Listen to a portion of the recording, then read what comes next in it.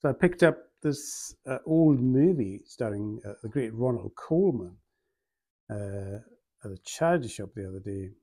Heard a lot about, well, I haven't heard a lot about it, but I don't know much about it at all. But I know the title, and it's got a bit of a famous reputation, I believe, this film. Um, Great profile there of Ronald Colman. What a great actor he was.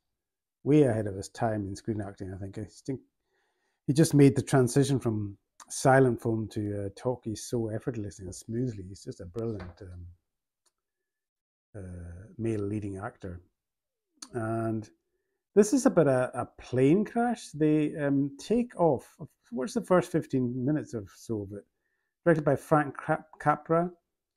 And they take off from, I think it's China or something. There's some revolution or some, it's like a war. It was released in 1937. And they, I don't know if they crash or something happens. Anyway, they land in this place called Shangri-La, which is where time stands still or something. Not really sure.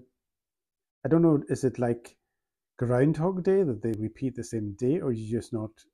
Do you not just get old or something? I take it you don't get old in this place. There's a screenshot of it there.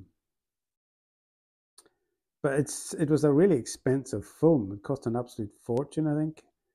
Um, and a lot of the actual footage was lost. I think it was about 20 minutes or something, more than 20 minutes lost. And this guy's found some footage and put it together to restore it to near its original length, I believe. So, and it's got a few extras on that there. But yeah, had to get it because that big Ronald Colman fan, I think he's terrific. Absolute great actor.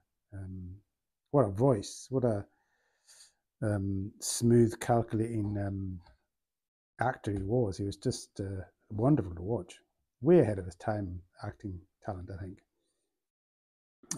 Could tell some of the modern stars how it's done nowadays, I think.